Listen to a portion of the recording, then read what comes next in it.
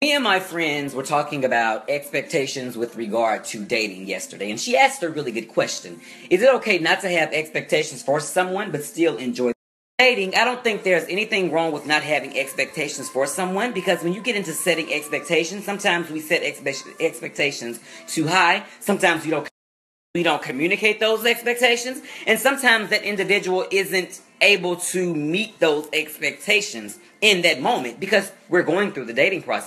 If you thrive off of expectations, then you need to make sure that you're setting those expectations up front so that you can give them the option of whether or not they want to move forward. Because what happens is you determine that those expectations are not met. That's when you become disappointed.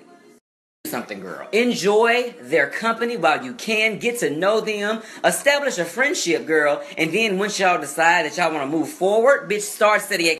Sometimes in dating, some of us set our expectations like relationship high, like we are not even in a relationship, and that shit scares people.